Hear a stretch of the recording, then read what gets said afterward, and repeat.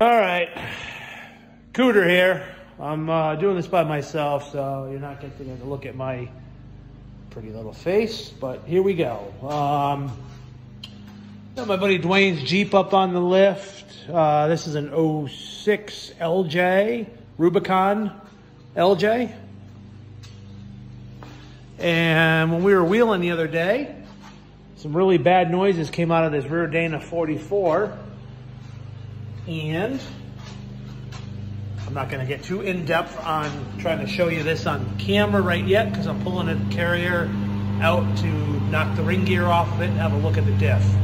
What I wanted to point out though right now is that I'm getting ready to pull the axles out. So I've got a slide hammer on here with a flange adapter. There's 4 3/8 24 fine thread nuts that hold the retaining plate in there to the end of the axle.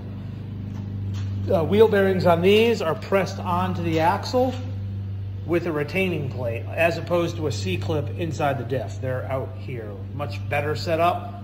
Anyway, I do not have a video assistant today, so I'm gonna pull these axles out and then I'll show you what that looks like, and then we'll get this thing a little higher up on the lift and pull the carrier out of that and see how bad the damage really is.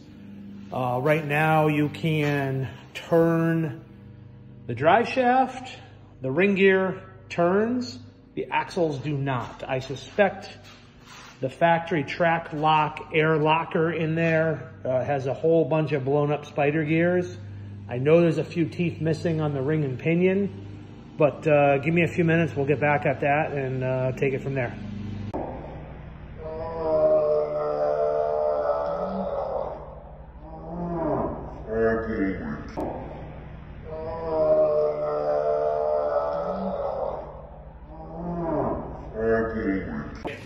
I did find the camera assistant, so I wanted to show you how easy these axles come out. I know some guys put the rotor on there and use it as a slide hammer. If you have the actual tool, it makes it pretty simple.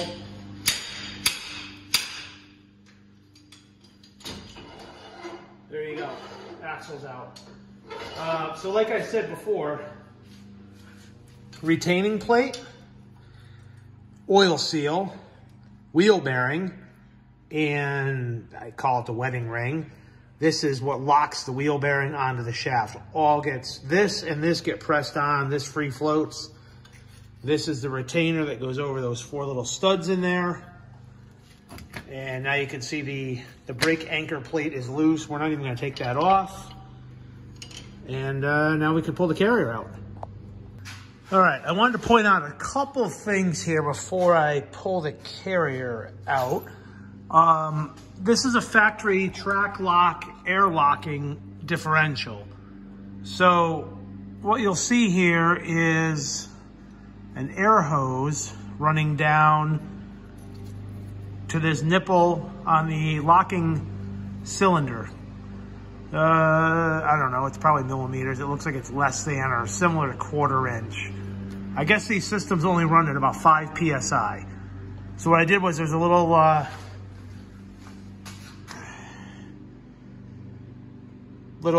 spring-loaded clip on there to kind of keep it tight. Pop that off, slid this right off. One thing you need to notice is these, anytime you take a carry out, the bearing caps are matched to the housing side specific and orientation specific. So this one is already marked, and I don't know if it's gonna show up well on camera, but there is a mark right here, and there is a matching mark right here. So that one we know. This one here can only go one way, because if you'll notice, there's a cutout in the cap, and I'll get you a better shot of that once I pull the cap off, for the air fitting. So all of you that have ever put in an air locker and were worried about grinding part of the cap out to clear the airline, the factory did it. All right, more when I get it apart. All right, carrier's out. There is quite the pile of scrap metal in the bottom of this diff. Notice the pinion gear, all the teeth are intact. I don't have enough hands to rotate it and show you, but trust me, I just turned it. They're all there. However, one of those is missing. Now that alone would not account for the issue. That tooth is probably what's ground up in the bottom of the diff. I'm gonna get the rest of this apart, try to split this carrier and see what's going on inside it. Okay, ring gear bolts are out. I think there's 10 of them. Brass punch. We don't want to damage the broken ring gear. Hammer. One thing to note, when I pulled the carrier out, the two side shims came out. They are on this particular axle, they sit outside of the carrier bearings. Yes, normally I would mark these left and all right, so my first time taking one of these apart.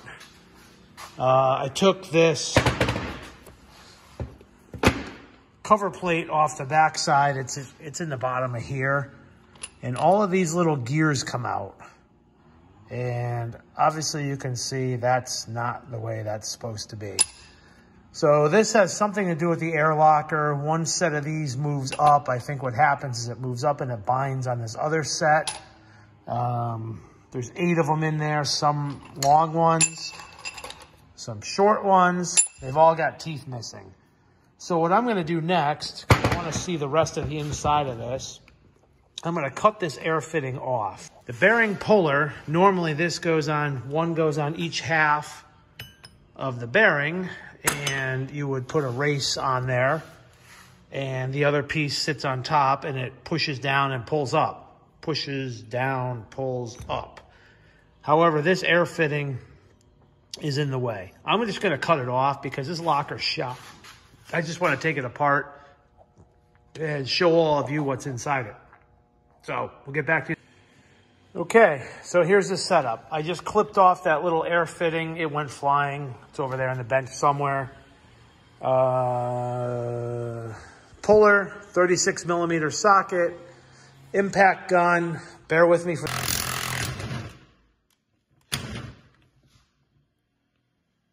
I apologize for the noise. Rick, please edit out the noise. Replace that with some kind of mechanical music. Anyway.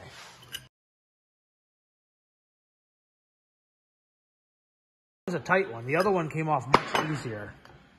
Removing the tools. Getting rid of all that stuff because the bearings are off. We'll put this away. This tool's worth its weight in gold. However, the OEMs keep screwing things up and making things way more complicated and difficult to take apart. So the tools need to probably adapt to it. All right, so as you can see, now I can lift this collar right off. And the rest of this I'll get apart. There's some screws under here, which will then let me separate the case and see what's going on inside. Go over here.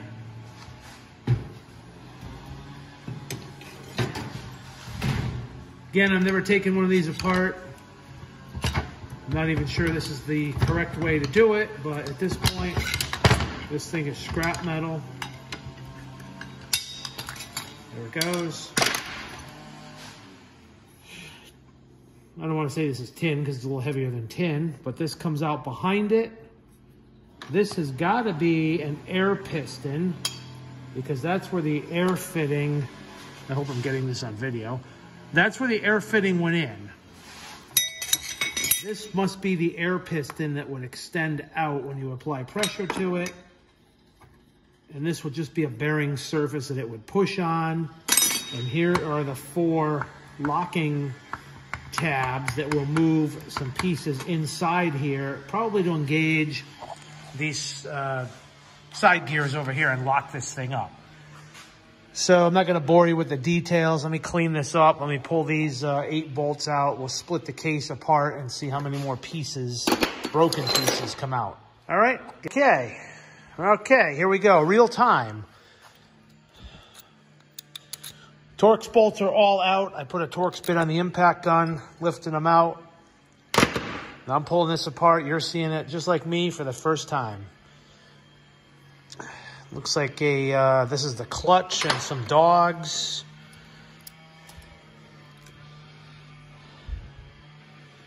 All right, we got a side gear here that fits the axles.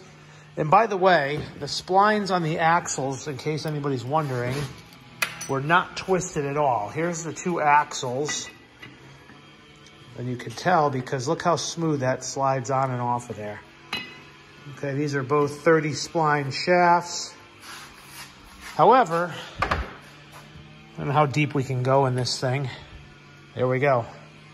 I guess that kind of tells the tale. So, a little odd. I'm still not 100% sure I figured out how this diff works. But I can tell you right now, it doesn't. So this is all scrap metal. I'm not even going to go any further with this. It's going in the scrap metal bucket. I don't really care much more about how it works. It's no good. There's nothing we can do with it. It's going to get all tossed away. And that's it. So Duane's going to get a new e-locker. I'll show you later how the pass-through connection works on the housing and what that might look like. And we'll get this all cleaned out. And we'll see what we can do with it. Okay?